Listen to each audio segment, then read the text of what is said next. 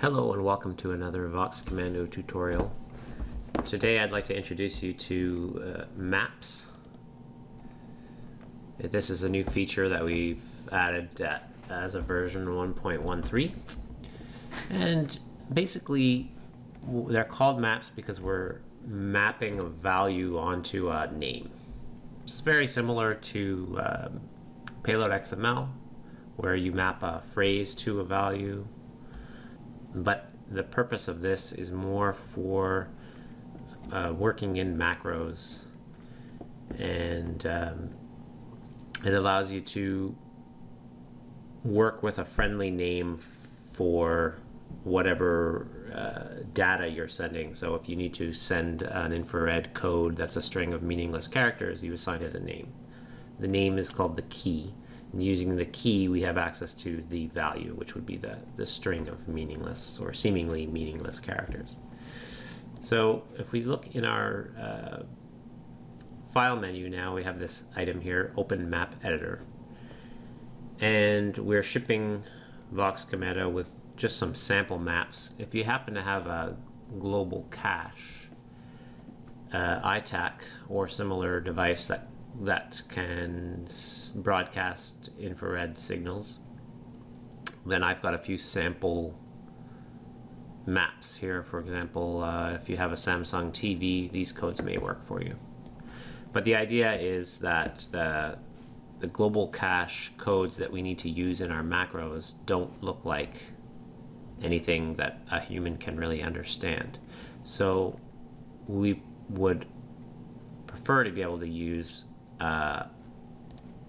friendly word like this, and you'll be able to create your own tables and put your own codes in there, and then when you want to use them, you just drag from this column into your command as you're building it. So I'll open the editor and I'll just create a new map test. Save this, and I'll just create a command to show you how this works. You can also open the map editor from within the command builder by clicking here. It opens exactly the same window. It's just for the convenience of being able to you might want to go and inspect your maps when you're not actually in the editor, so I added it here as well. So in order to show you the basic function, I won't actually use my ITAC, but I will show you using an on-screen display.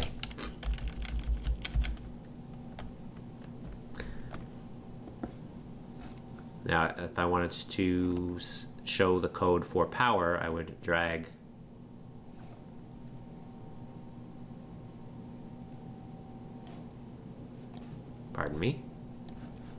I would drag from here into my field. So now you see that when you're editing commands, you can see exactly what code we're using. We're using the code for the Samsung, and the code is power. And similarly, if we wanted to use menu, we drag that one in. Now if I click save and execute, what we're going to see is this value up here.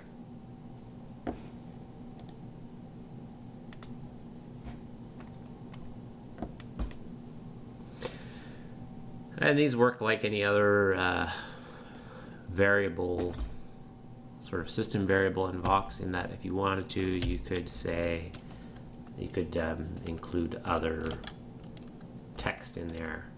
So you could be building a web address or something like this, and you'll see that it's just substituting what's in the curly brackets is being converted to the code. If you want to create your own table, you can go to this menu. Not everything here has been implemented yet. For example, I've got sort of placeholders for being able to import and export. I haven't implemented that yet. We are able to copy and paste rows, both from one table map table to another, but also between Excel and or from Notepad into the editor, and I'll show you that later. But I can create a new map table, call it test, and then you can start putting in values. So let's say, for example, I was using a home automation controller and my rooms had different ID numbers. So I could start putting in here, kitchen is room 1, office is room 2. This is sort of how the Vera Lite works in terms of rooms. Living,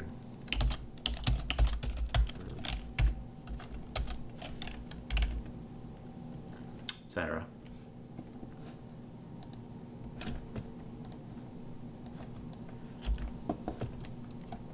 So this is saved, and here if I pull in living room,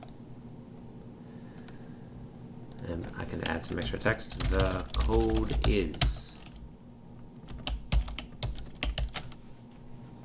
So now we should see the code is 3 in quotes, because that's the ID for the living room. When I test it, the code is 3. So this these maps can also be used for storing values as variables. Maybe you want to keep track of which lights are on in your house. If you're using some other controller, an RF controller or an infrared controller, and you want Vox to remember which lights are on and which are off, for example, you could have these values stored here.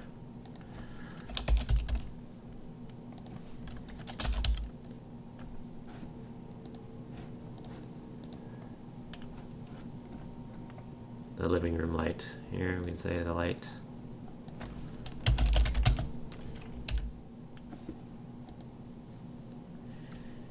And we can manipulate these values in actions as well, obviously. So when you give the command to turn the light on, you obviously need to be able to set the value. So we have some commands here under map.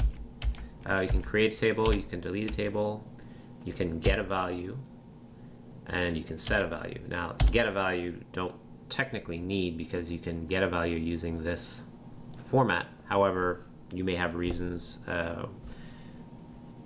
perhaps you want to access this from your Python code or something, so we do have an action to get a value.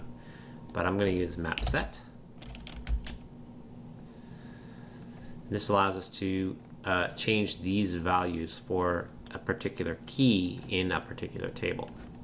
So I will, rather than filling it in here, I'm going to go to the parameter helper so that you can see the values better. So here, the name of the table that we want to use is test. The key that we want to use, and I'm going to actually, I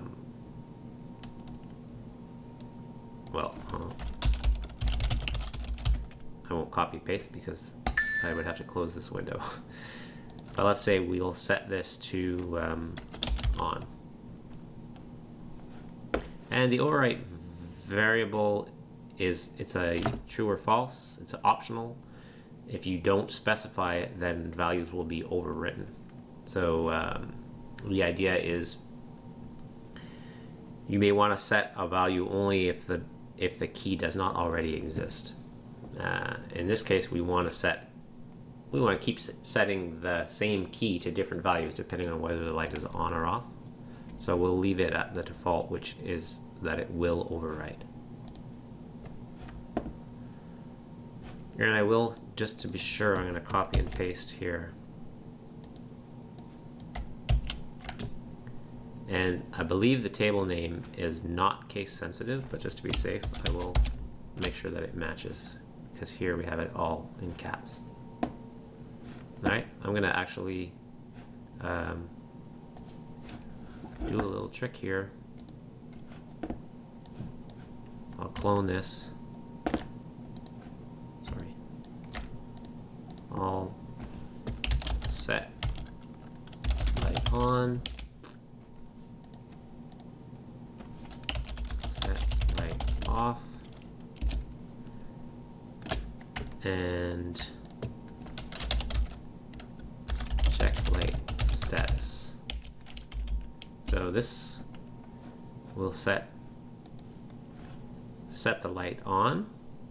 We're talking about the living room light. This one, we will set this value to off, and the check light status will be the one that shows us.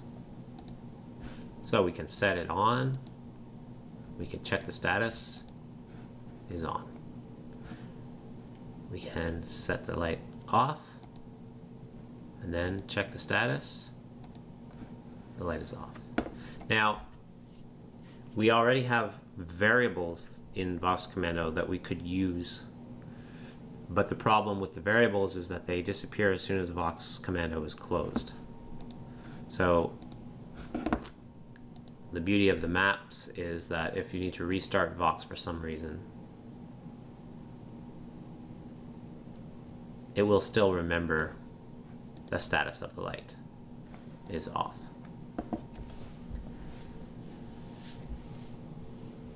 So I think that's enough for you to digest at the moment. The only other thing I will point out is that as I said, and as you've seen, we do ship Vox with a few example codes, and the files that are included here, I'm going to browse to the VC folder. These map tables are stored in the data folder, and when you first install Vox, you'll have this sample database. It's an SQLite database, and you can directly edit this if you want. If you have any software that can open SQLite databases, I'm using SQLite Spy, which is free. You can go in and look at your tables and the values that they have. When you first run VoxCommando, it'll check to see if you have a maps file, and if you don't have a maps file, then it'll make a copy of sample. And the reason that we do it this way is that later when you upgrade VoxCommando to a new version, we don't want to overwrite your existing maps file. So rest assured that you can make all the changes you want to your maps, and when you update VoxCommando, those changes will not be lost, even if we've included a new sample file. I guess one other thing I'd like to show you is a little bit about how you can copy and paste values. So I'll open up the map editor again, and I'll create a new map. Actually, no, I'll just select our test map. And let's say we wanted to edit these values in Excel because it's easier to work with. So I can hit Control C, especially, and I can run Excel, and I can paste my values here.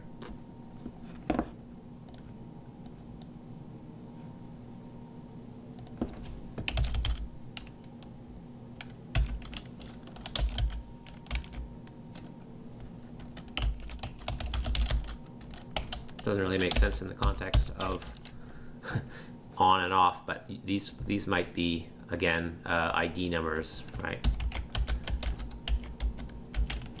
for home automation controller. So now I can copy these. You can copy any number of rows, but you need to copy 2 columns, and you need to have the key on the left and the value on the right. So I will hit Control C to copy this, and now I can go here. Actually, I need to go to the edit menu and say paste rows. And if you wanted to use something other than Excel, you could, for example, use Notepad.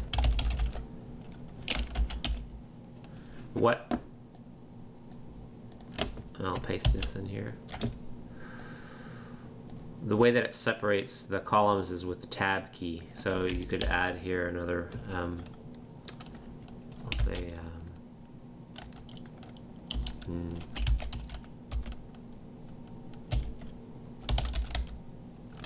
tab 6.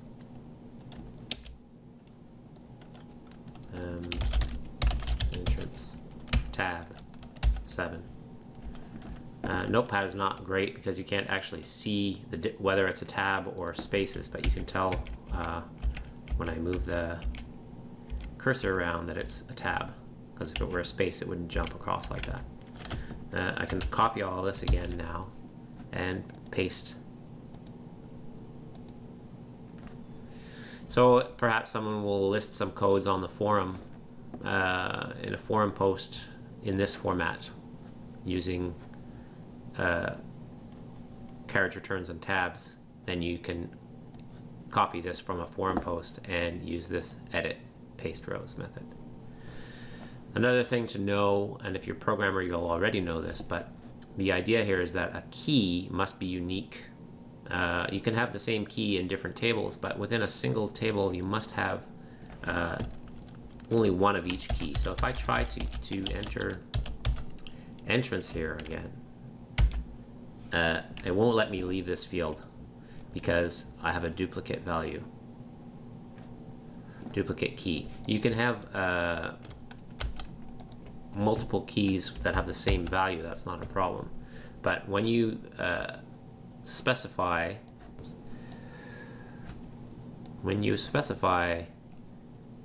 map test entrance 2, it needs to be able to go and find the exact key and know that it's returning a value, not have to guess which key you were intending to use. So it will force, it will enforce what we call referential integrity. And I think that is enough for this lesson. I hope that you find this useful and that you find interesting ways to work with it. And hopefully we'll in the future be able to share codes for different devices and different controllers. Thanks for watching.